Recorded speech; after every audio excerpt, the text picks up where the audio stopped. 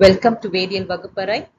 We will see about dipole moment and shapes and geometry of the molecules and how to connect between polar and non-polar molecules and their geometries in this video. Let's begin this session with a question from NEET 2020, wherein the question says very clearly, we have to find the following set which has a zero dipole moment. So there are different sets of molecules that are given here, and we have to find out which among these set is having a zero dipole moment. And for this, we have to first and foremost find out what is the polarity of a bond and what are polar molecules and how a polar molecule will have a dipole moment and when will it have a zero dipole moment and how dipole moment is connected to geometry and shape is what we should know before we answer this question. So in this video, what we are going to see is the definition of dipole moment and how to assign dipole moment and how to connect it between the geometry and shape of the molecule and how to find out whether a molecule has a dipole moment or not.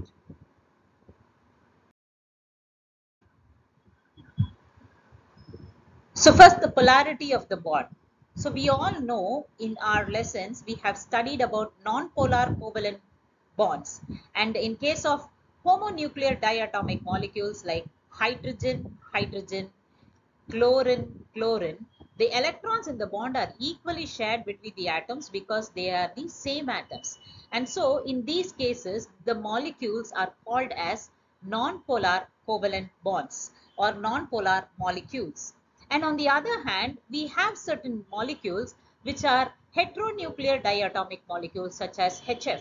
So in case of HF, if you see hydrogen and fluorine forms a bond, and this fluorine is actually more electronegative, or it is the most electronegative element in the periodic table, and so it has more tendency to withdraw this pair of electrons which is there shared between them towards the fluorine atom. And as a result, what we find here is the bond is not absolutely covalent. The bond is not absolutely covalent. Rather, hydrogen acquires a partial positive charge and fluorine will acquire a partial negative charge. So because such molecules acquire partial charges, such molecules are called as polar covalent bonds or copolar covalent molecules. And this is a classical example of what I have told you here. So the electron density is more shifted towards fluorine atom and hydrogen atom is electron poor. And so the electron density is lesser in this side and it's more towards the electronegative fluorine atom. And as a result, we see there is a partial positive charge on hydrogen and a partial negative charge on fluorine atom.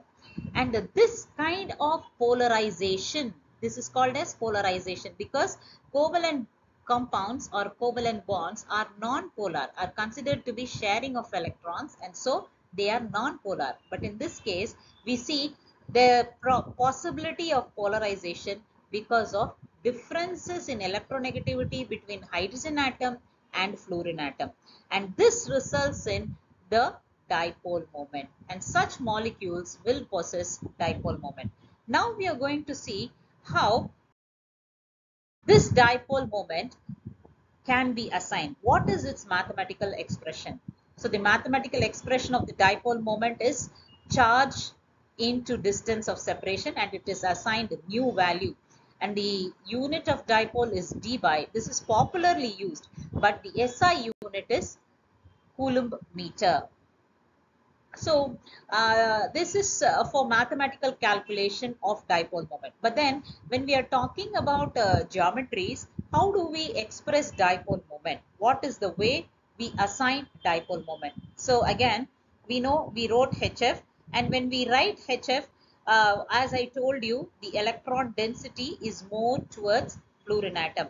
And because the electron density is more towards fluorine atom, we must remember the dipole moment is actually denoted by an arrow mark where the head of the arrow symbolizes the negative part of the molecule and the tail of the arrow has a vertical line which signifies like a positive charge or the partial positive end of the molecule. So the expression for dipole moment in chemistry is an arrow with a vertical line, meaning the direction of the arrow tells the direction of electron density. So this is the example which I have again shown here. So H has a partial positive charge and fluorine has a partial negative charge, and the dipole moment of this molecule is toward fluorine. So this is how dipole moment is expressed. So when we are having a diatomic molecule, we have no issues because one atom could be positive, another atom could be negative. But in case of polyatomic molecules, how do we assign dipole moment? What could be done? In case of polyatomic molecules, the dipole moment does not only depend upon the individual dipole moments of the bonds, okay, but they are also dependent on the spatial arrangement of the bonds. When I say spatial arrangement of the bonds, it means the geometry of the bonds. So in such cases, the dipole moment is a vector sum of the dipole moment of various bonds. So this is the understanding. So I'll explain to you how we can understand this definition of dipole moment in case of polyatomic molecules. So here water is taken as a classical example to show how the dipole moment is a vector sum of the individual dipole moments. So in this diagram, you see there is a representation of electron density. I am drawing water molecule for you to understand better. So water is having a bent structure, we know from our VSEPR theory, it is a bent structure. And because it is having a bent structure, and we know oxygen is more electronegative than hydrogen, the dipole moment of each of these bonds is toward oxygen atom. And that is what you see here in this representation also. In this representation also, it is toward oxygen atom. And then we also know oxygen has two lone pairs of electrons, and so these lone pairs of electrons also exert an orbital moment.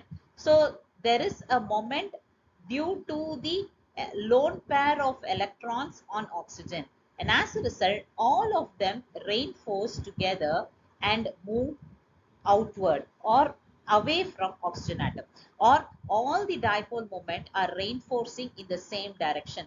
So the blue dipole moment signifies the molecular dipole. So in the sense, for water molecule, there is a definite dipole moment because each of these dipole moments of the respective bonds are actually adding up to the total resultant dipole moment of the molecule, or the net dipole moment of the molecule. And we know that water has a dipole moment of 1.85 D. This is another example of carbon dioxide. We know that carbon dioxide has a linear geometry. So how is carbon dioxide having a linear geometry? We know from our VSEPR theory, we can tell very clearly how carbon dioxide acquires a linear geometry. So because carbon dioxide is acquiring a linear geometry, now we would want to know in which direction the dipole moment is. So from carbon to oxygen, because oxygen is more electronegative. Similarly, the other carbon oxygen bond also has a equal dipole moment. So in case of carbon dioxide, there are two dipole moments, and these dipole moments are pulled in the opposite direction. See here in this particular picture of electron density, the dipole moment of carbon dioxide is equally pulled by the oxygen atoms on both sides. Why? Because of the linear geometry. Okay, here water is having a bent geometry. Again, here also there are three atoms, but then here water is having a bent geometry, and so the resultant dipole is reinforced. Okay, it is added up, and then you get a total added dipole moment. Whereas in case of carbon dioxide, the one side is cancelled by the other side. So what happens to the dipole moment in carbon dioxide?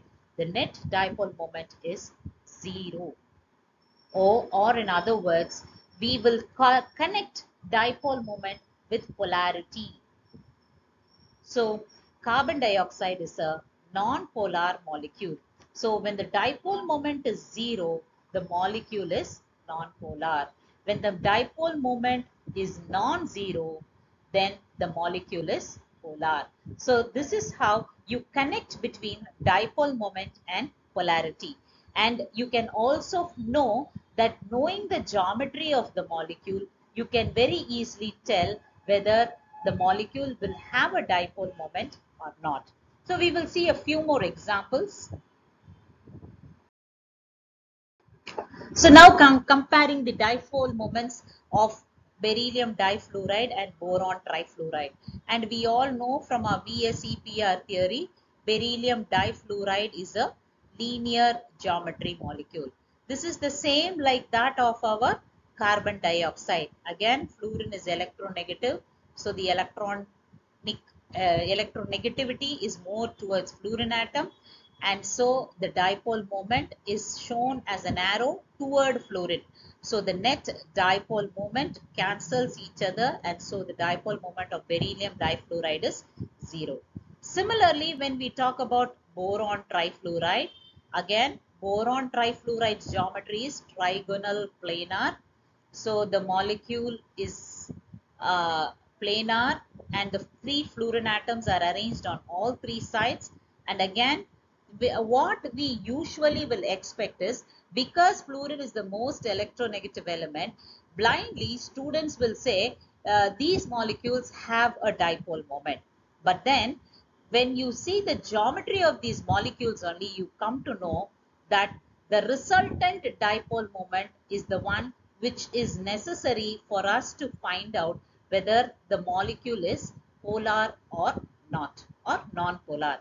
So in case of BF3, again you see the bond angle, this is trigonal, this is a linear, the beryllium difluoride is a linear geometry, and in case of boron trifluoride, it is trigonal planar. So the trigonal planar geometry is a geometry where all the fluorine atoms are pointing at opposite direction. So the resultant dipole moment of this molecule is somewhere in between like this. So the added value of the dipole moments of this fluorine atom and this fluorine atom will be somewhere in between here. So somewhere in between here, which will be cancelled by the other fluorine in the opposite direction. The same thing will hold good for the other directions too, and that is the reason why the dipole moment of beryllium difluoride and boron trifluoride is 0, or both of them are non-polar molecules. So their dipole moments are 0. Next example we will see. Ammonia and NF3. This is a very popular and classical example. Let us take again, ammonia is having a triangular pyramidal geometry, because it is having a lone pair of electron, and because it has a lone pair of electron, it is deviating from the tetrahedral geometry, and so it has a pyramidal geometry. Similarly, NF3 is also belonging to the same kind of pyramidal geometry, because it is again all the three hydrogens replaced by fluorine atom, with the nitrogen having a lone pair of electron. As I told you in the previous case, wherein we see fluorine atom, we believe that these molecules will have a higher dipole moment, because fluorine is the most electronegative element. Then there are three fluorine atoms, so the molecular dipole will be higher. But we see the geometry plays a larger influence in the dipole moment, and the values are not as we predict. So let us begin with ammonia molecule. Again, in case of ammonia molecule, the dipole moment is toward nitrogen atom. The electronegativities are more toward nitrogen atom, and we also have the orbital moment, which is on nitrogen atom, and so all the resultant dipole moment are on one side, and so the mu value is non-zero. Or in other words, ammonia is a polar molecule. Whereas when we talk about the NF3, so in case of NF3, we know the dipole is towards fluorine atom because of the differences in electronegativity, and on the other hand, the lone pair of electron also exert an orbital moment which is away from nitrogen atom. So you see the three electron withdrawal effect of the fluorine atom is actually, slowed down or nullified or decreased by the orbital moment of the pair of electron. So as a result, when we compare ammonia and NF3, both of them are polar. This is also a non-zero value. This is also a non-zero value. This is also a polar molecule. But then when we compare NH3 and NF3, which is more polar, we will know this. Between NH3 and NF3, NH3 is more polar than NF3. This is more polar. Why is NH3 more polar than NF3? Or why is NH3's dipole moment higher than NF3? It is because in case of NH3, the resultant dipole is reinforcing all bond poles. Whereas in case of NF3, the resultant dipole is against the dipole moment of each of the bonds, and as a result, the polarity decreases in case of NF3. So now we have seen a set of molecules and their dipole moment. Now we'll go back to our question.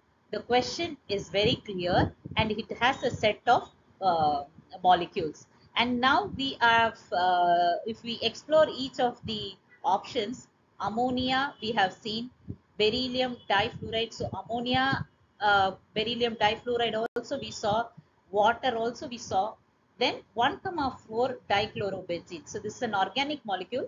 Let's wait.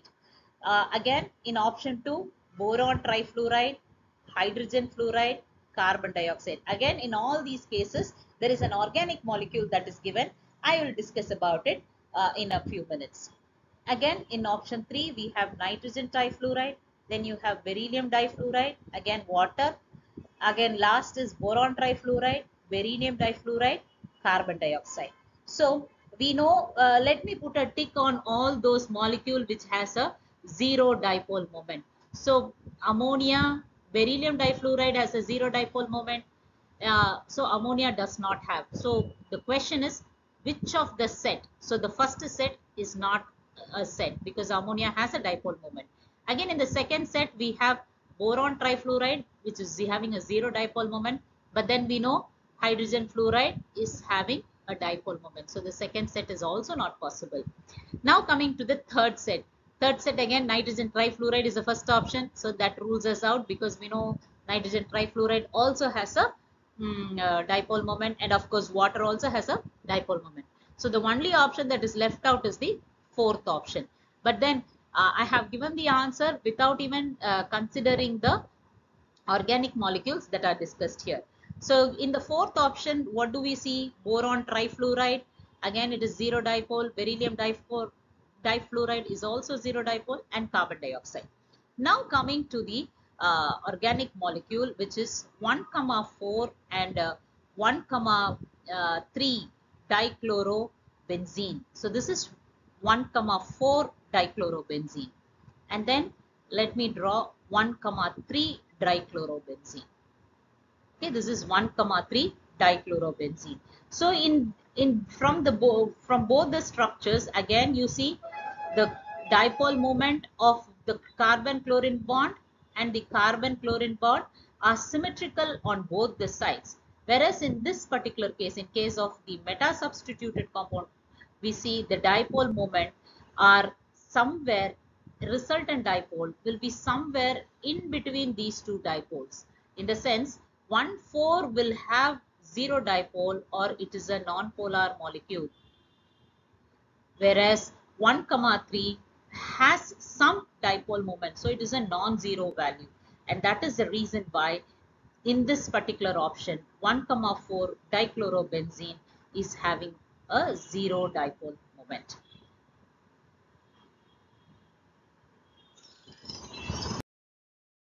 So we have seen what is a dipole moment, what are polar and non-polar molecules, how the geometry of the molecule affects the dipole moment, and how polar and non-polar molecules can be identified by connecting dipole moment and geometry. Like and subscribe to our channel.